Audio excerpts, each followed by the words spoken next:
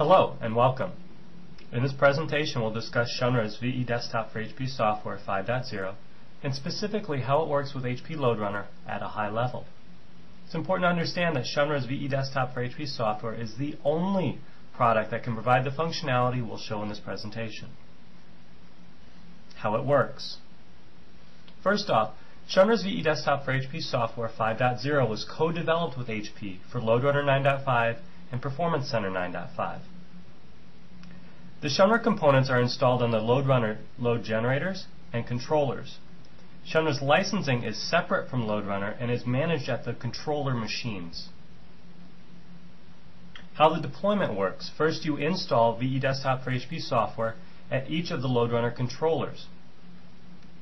Then you install VE Desktop for HP Software components on all of the load generators.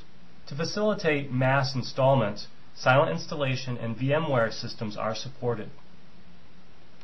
Once you've installed everything, to configure the WAN emulation on a per load generator basis, you go to the controller and then your load generator manager.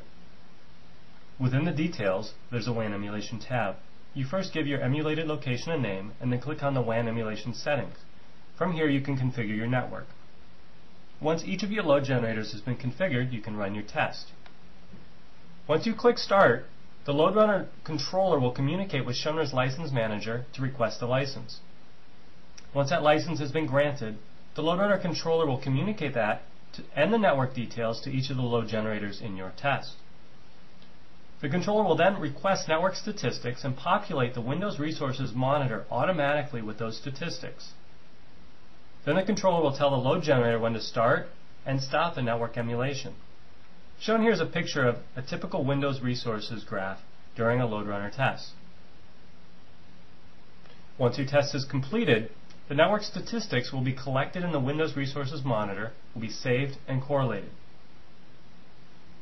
HP LoadRunner Analysis now has an additional grouping option called Emulated Location that allows the sorting of metrics based on the emulated location they came from. Multiple load generators may be grouped to form a single emulated location. From the LoadRunner Analysis graph, under Properties, you can click on Group By. Within Group By, you'll find the emulated location option.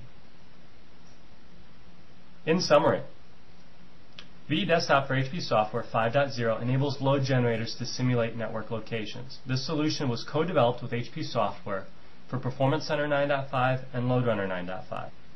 This combined solution allows you to eliminate the need to deploy your load generators remotely and aggregates your end-to-end test results into a single database. Finally, Shunra's VE Desktop for HP Software is the only WAN emulation product that can provide the functionality that was shown in this presentation. Thank you for your time.